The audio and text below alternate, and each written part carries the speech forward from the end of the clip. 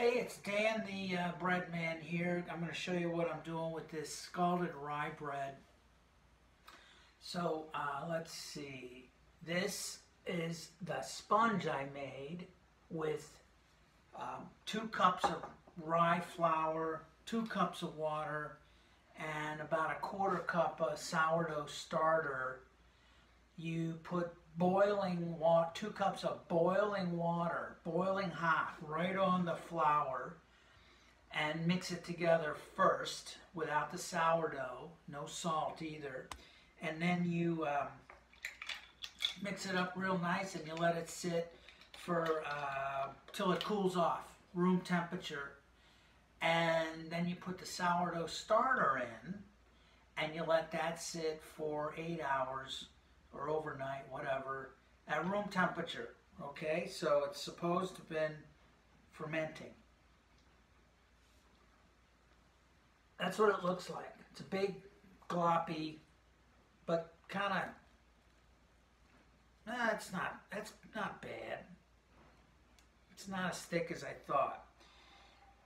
The next step is to add this to 2 cups of all-purpose flour and some salt, 2 tablespoons of salt. Salt, bam! Always wanted to do that on camera. And there's 2 cups of flour. This is a big bowl, so it doesn't look like much, but there's 2 cups of all-purpose, unbleached flour. You can find this on Amazon. You can find it in your store. If you go to Amazon, use the link and I'll get a commission. I'm just kidding. I also have some bobs. I'll take whatever you got. Okay, I'm going to dump this in here. And I think that this is, now that they say no more water, which I think this is going to be super dry. But they say no more water, so no more water. Except if I think it needs water, I'm gonna spritz it. So I'm gonna just scoop it in there. Dan's kitchen. I never made a kitchen video before. Well, not for public consumption. Because usually I don't have any pants on when I'm in the kitchen. Just kidding. And, well, you should ask Susan about that. Alright. Let's see. I know you can't really see. You're supposed to mix it up. I'll show you the book I'm using. I'm sure there's like 8 million other versions of this on the YouTubes, because that's where everything. I'm getting a degree in brain science, by the way. Yeah, degree in surgery from the University of YouTube. All right, so this is what it is. You're supposed to dump this out, knead it for a minute. You can't see what I'm doing. I'll adjust the camera in a second. You knead this. You let it sit. I'll put this over here. All right, I washed my hands, corona-free. A little flour here and there, more flour, because why not? Let's mix this up. It's a big pseudo dry. There we go, there's a little tack.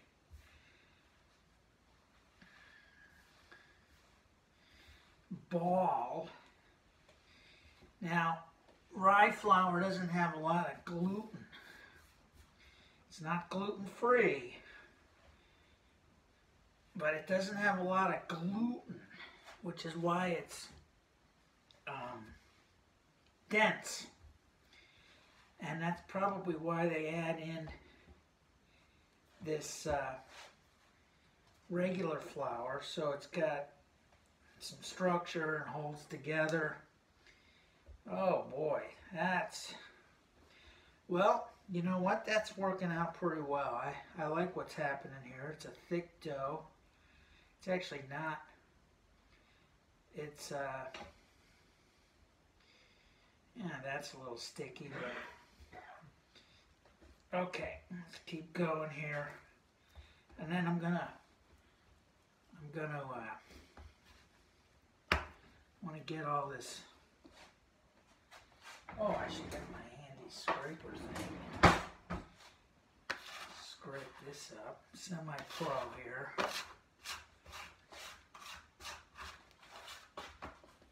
You can get these things on Amazon. You get like 2 for, I don't know, 50 cents or something.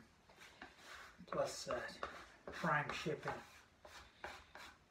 I'm trying not to use Amazon too much these days because I'm trying to help the little guy, but sometimes you just need to get the stuff. You need your stuff. Although these days I think I have all the stuff I need. Okay, that was ineffective. So this is a little sticky, but not too bad. I'm gonna read my book in a second. I'm gonna get this off.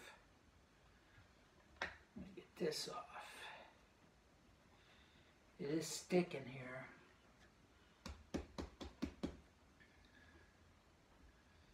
I guess you can see this. I'm gonna adjust this a little bit. Tabletop view. There. All right, let's see here.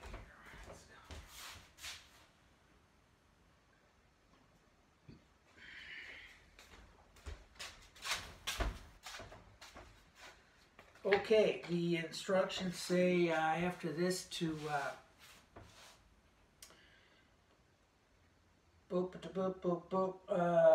mix it up. We got the salt, got a ball, dense and tacky, that's right. Okay, we put this in a bowl, cover with a damp tea towel, and let it rise for 3 hours. 3 hours. All right. We'll be back in 3 hours.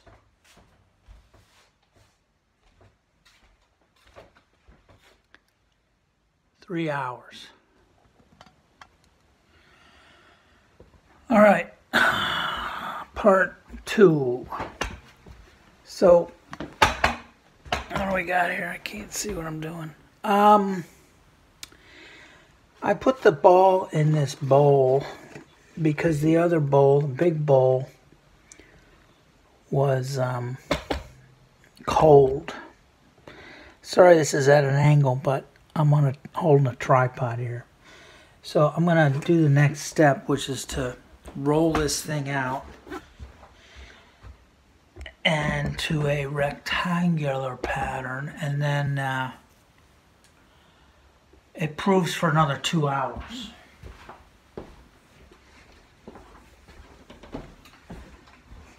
So I'm going to go here.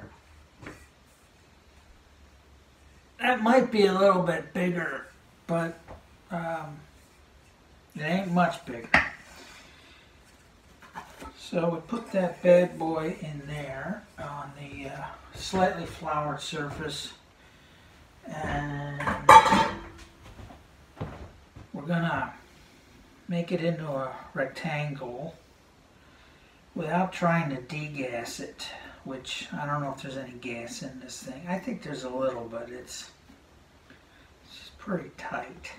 Yeah, there's a little gas in there. So I'm just stretching this out a little bit, rolling it, rolling on the river. Now, fold the top into the middle. This isn't going to happen.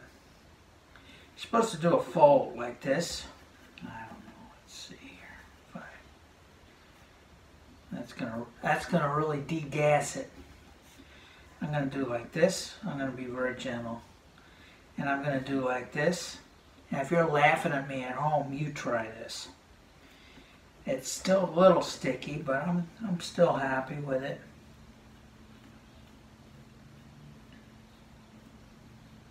All right. Dust with flour. Isn't that pretty? Seam side up. Kind of try to make it go together. And then this really nifty little thing here. Whoa, fancy stuff. I don't have a rectangular proving basket. I got the next best thing.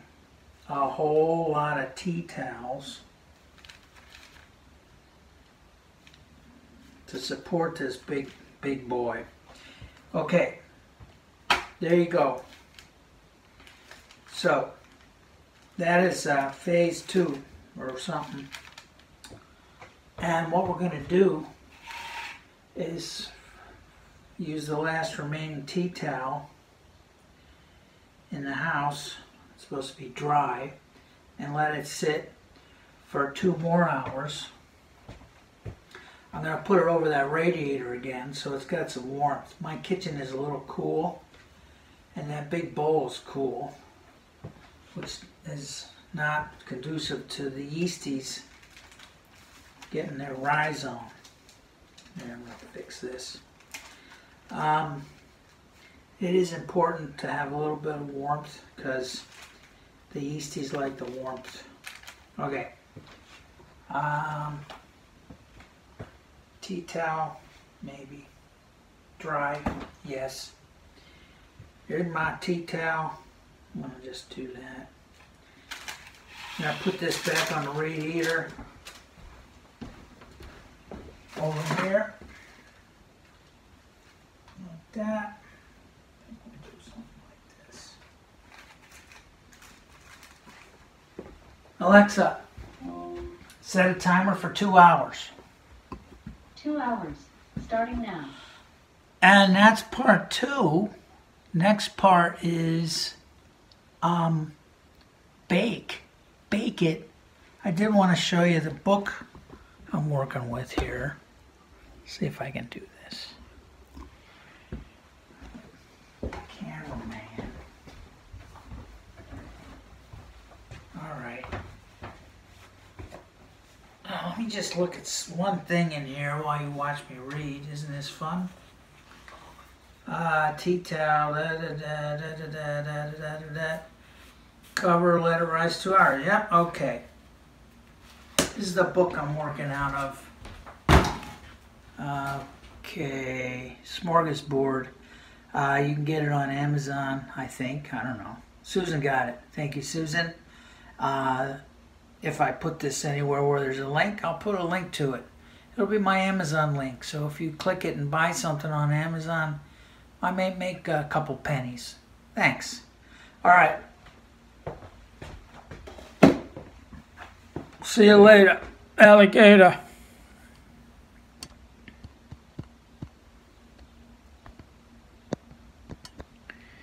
Okay, so I left it in a warm place for 2+ hours.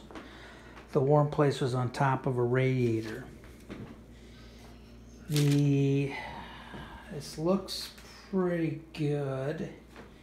The test, it does have an indentation here, but the test is that it springs back. It's pretty unspringy. But this thing's been proofing for a good 5+ hours, and I'm gonna bake it. So I'm gonna stop this and then I'll come back in a minute. Okay, the final product. Rye, Scalded Rye. Looks pretty good. It's a little bit damp. I cooked this for, I think it was 1 hour and 5 minutes at 400 degrees. And it tastes delicious. So I probably left out some information. You can send me your questions and I will do my best to answer them. And otherwise, have fun baking bread.